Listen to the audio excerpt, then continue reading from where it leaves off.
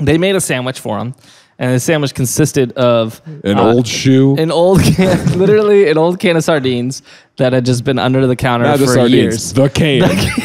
He's just biting that can. Well, wait. There's the sardines, and then they sprinkled on a little bit of rat poison as if it was like a vinaigrette, and then they put in some broken glass, some carpet tacks, like just this absurd. This thing's got to look. Like, what's that episode of SpongeBob where he makes that really nasty looking Krabby Patty? You know exactly what I'm talking about? Yeah.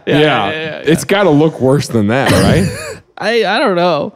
But sure enough, good old Mike Malloy eats the whole thing. No, eat the whole thing? And it's like, hey, this is pretty good. Hey, it's pretty good. He's bleeding. Must have bit my tongue.